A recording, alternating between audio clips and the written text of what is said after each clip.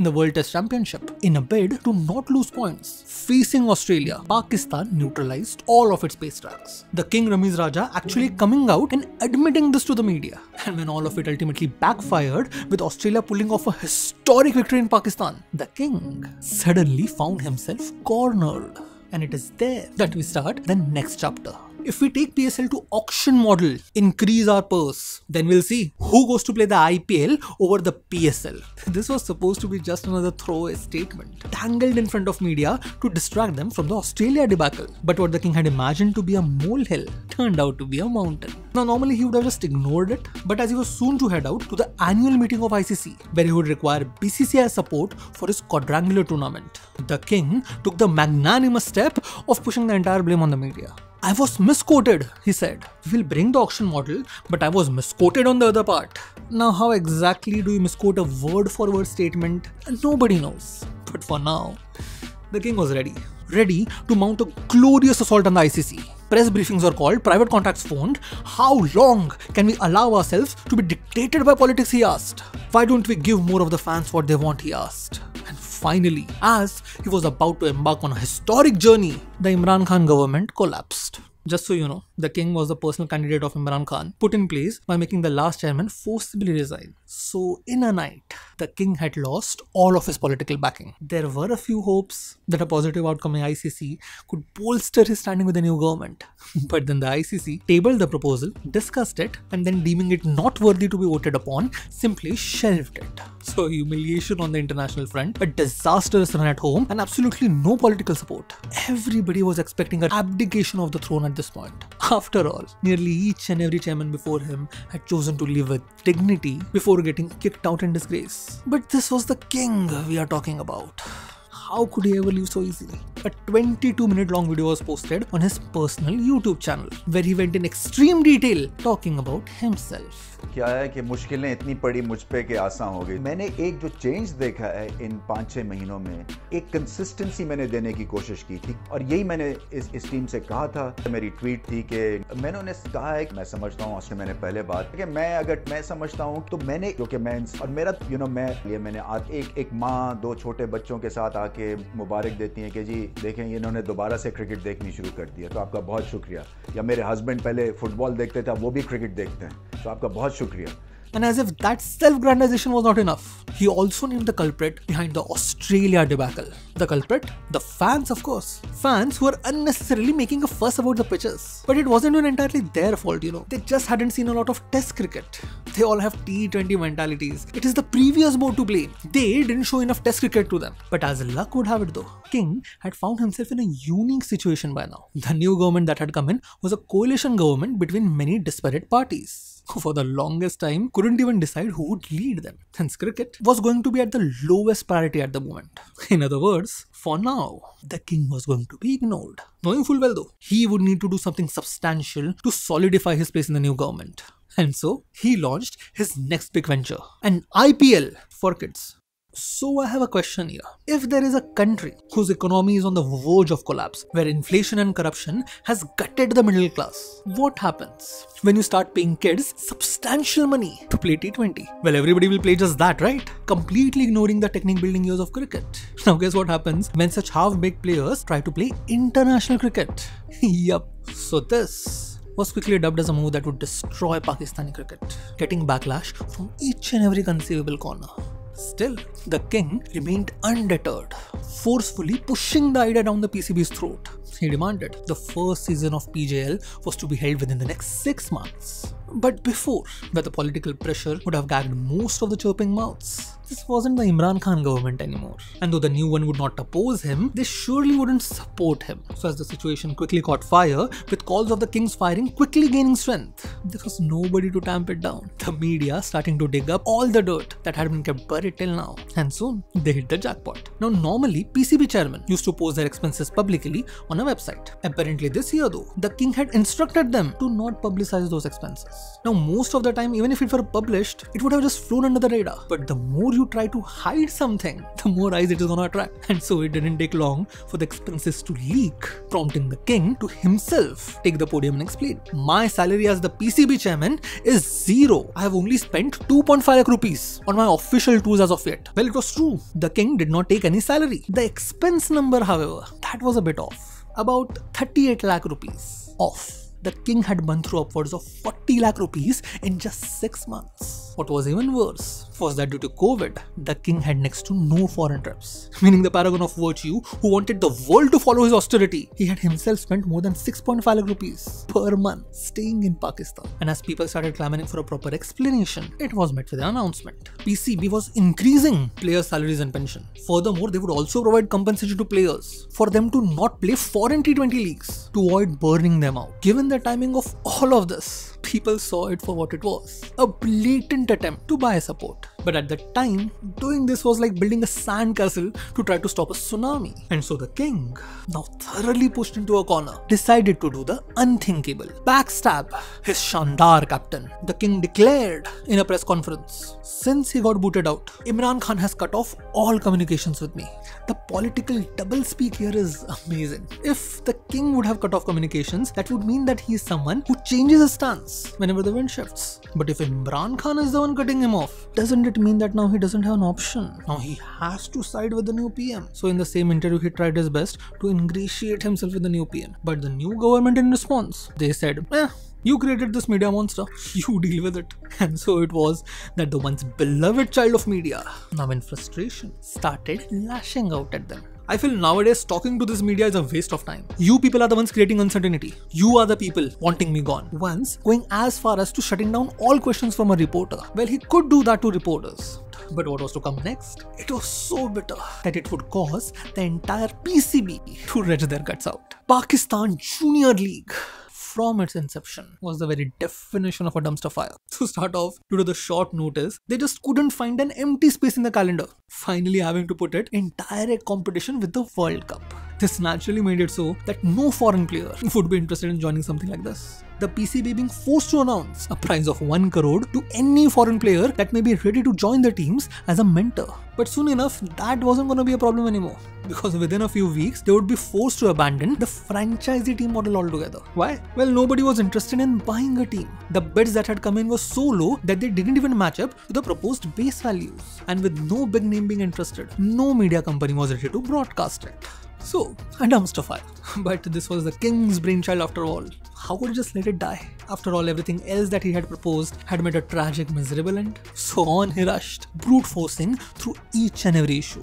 Nobody willing to spend money, PCB will pay them directly. No TV channel interested. We will sell off the rights for pennies on the dollar, foregoing even a possibility of a profit. A board with no money, who was on the verge of bankruptcy according to the king. They had just in the last few months increased salaries, increased pension, and was now funding an entire league where it was paying kids much more than what professional cricketers were being paid, racking up a total bill of $950 million, causing a net loss of $800 million. And all of it to satisfy the whims of one single person. But this time, the king had done one cardinal mistake. In Pakistan, you can easily destroy players' careers, betray fans' expectations, make a mockery of the rule. The one thing you cannot do is touch the profit margin of rich people. And this time, the king, unhappy with the amount of media attention PGL was getting, forcibly pushed the PSL auction back, shelving the thing that was actually earning them money for a potential sinkhole, earning the ire of the entire PSL team ownership. People with money, power, and political pull. So suddenly, the pressure on the king was ratcheted to such an extent, the cracks had begun to show. As was evident when on the eve of the Asia Cup final, on losing to Sri Lanka, the king actually got into a fight with an Indian journalist, even trying to snatch the reporter's phone from his hand. The reporter's crime? He had dared to ask, will the Pakistani public be unhappy with the loss? So now it was clear, all avenues had been blocked for the king, all experiments failed, and absolutely no prospect left. Hence he decided to go back to the one method that had always worked. When you get hit by the media, go India, India, India. Let's play the pattern game once again, shall we? Specifically see the question and then see the answer. When asked about the loss in the finals, India should then have been severely criticized for not reaching the finals. On losing a home T20 series to England, India could not even make it to the final. Were they executed? When asked about the upcoming World Cup, credit must be given to this Pakistani side. They have defeated a $1 billion Indian team in the last World Cup. And this one was really special. He didn't even shy from bad-mouthing his own World Cup winning team, saying his old team had never managed to do what Babar Azam has done now. India has started respecting us after we defeated them last year. Now, there was a backlash, no doubt. People including Ashwin coming out and saying, respect doesn't come with wins and defeats, comes in the way you are made. But none of this was the point. The point was that he had once again distracted everyone by taking India's name. Nobody was talking about the King's blunders now, were they? He had once again seemed to have gotten away scot-free. But this time though, something was to be different. Because within 10 days of that statement, Jai Shah, BCCI secretary and the president of the Asian Cricket Commission, the same person under whom this commission had awarded Pakistan the hosting rights for next year's Asia Cup, he now came out and said, we will not travel to Pakistan, we will play the Asia Cup at a neutral venue. Now I have no proof that this was a tit-for-tat affair. All I'm saying is, the timing of this announcement is amazing, doesn't it? As you can imagine, this declaration set off a storm in Pakistan. The next 1 month would be spent by the king dredging up this topic at every conceivable opportunity, using each and every threat imaginable. From, we will take this up in the appropriate forums, to, we are calling for an emergency ACC meeting, we are considering quitting ACC, all the way up to, we are gonna pull out from the 2023 ODI World Cup. Either ways, the king's words had been converted into a point of political contention by Jai Shah. All that bragging before becoming the noose around the king's neck. And the king, recognizing this, quickly went into damage control mode. The same person who 1 year ago had told Babar Azam, team selection is not your job, you just go and play, was now saying, even though I could have interfered in the team selection, I never did. My philosophy is simple, make your captain strong. On one hand, he would say that there is no pressure on the team, while on the other hand, I have told my team they need to win. I just can't stand if they lose. All of it leading up to that loss. After which, following a simple tweet, the king disappeared. There was no trace of him to be found after Pakistan lost to Zimbabwe. Just another small tweet after a close shave against Afghanistan. But then suddenly, as soon as Pakistan clawed its way to the finals, the king was down there in Melbourne in front of each and every camera conducting intensive meetings with the team. Meetings in which he would tell them in extreme detail about how he had also won a World Cup. Now, even though Pakistan went on to lose the finals, it had brought the king just enough time to try to redeem himself from the Australia Test debacle, because the English Test tour was about to start. And as the king had previously promised, all pitches were gonna be completely ready by then. And shockingly, he seemed to have kept his word. In the Quaid-e-Azam Trophy being played right before this series, the Rawalpindi pitch had just 1 in 5 scores go above 300, which even prompted the king to declare that we are expecting much more sporting tracks against England. So I have given just one message to the players. They have to beat England. After all, why couldn't they? The English team that they were facing now had none of their main pace bowlers. Their main pace lineup, Robinson, Leach and a 40-year-old James Anderson. While for Pakistan, a good performance here would mean that they could still qualify for the WTC final. So everything pointed towards a Pacers heaven pitch that would heavily favour this Pakistani team. And when the pitch was unveiled, it was so flat that England broke a 112-year-old record for runs scored on day one. Rawalpindi pitch was once again given a demerit point by the ICC. The king, once again, having to call for an emergency press conference, where he started a complaint fest. We are in the dark ages for pitches in Pakistan. We don't control how the pitches are made. If you know so much, you only go and play. Finally ending it on, we are still 5 years away from making good pitches in Pakistan. In other words, you will be getting similar pitches throughout this series. What happened next could be only described as karma getting even with him, as that England team, refusing to be daunted by this pitch, got the ball to reverse swing in the last 90 minutes of the test, taking out the entire Pakistani batting in that time, winning the first test in the process. Now after the match, when the Pakistani captain went, we just didn't get the pitches we want. Everybody had gotten ready to skewer up the ground staff. But then came the news. Just before the test match, the ground staff had been ordered to convert that pure pace pitch into a spin-friendly one. And the result, we got this. Well, it was still fine. They wanted to bank on spinners. Done. In the next match, they got a perfect spinning track. The debuting spinner even took 11 wickets. And yet, English pacers somehow found a way to take 5 wickets for just 38 runs on the last day, once again crushing Pakistan at home. Pakistan now stood on the verge of getting whitewashed in their own house, a first in Pakistan's long cricketing history.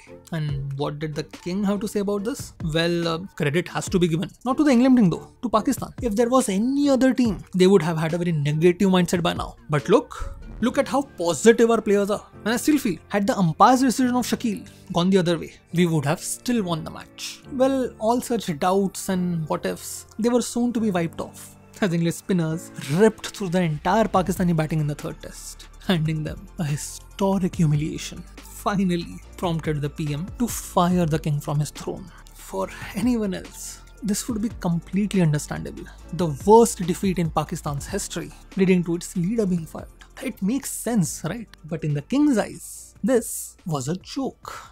To adjust just one person, that's the new chairman Sethi, they had to change the entire constitution. It has been made as if a messiah has come. I was not even allowed to go to the office and collect my belongings. These people have just come to enjoy themselves and get the publicity. They know nothing about cricket. What happened to me is just political victimization. Although I have no political links with anyone. I was appointed based on my cricket and administrative credentials. Administrative credentials of not even heading a district cricket club in the last 18 years. He ended his video on the ever hopeful note of this committee will eventually destroy the environment in the Pakistani dressing room. The next few weeks had the exiled king going after each and every person that he feel had wronged him. From Aqib to Wasim Akram to Waqar Yunus to even Mohammad Amir. Even India wasn't spared a jab, saying how India couldn't digest him being the chairman. Finally though, after a week of this constant barrage, the PCB had had enough.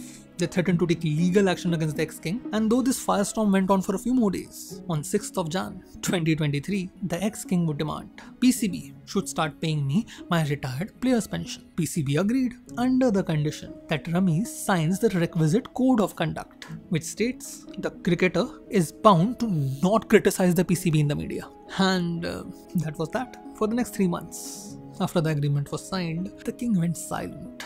The messiah of Pakistani cricket, the only hope for a bright future, the all-knowing perfectionist, had suddenly gone silent for seemingly a total sum of 1,54,000 per month.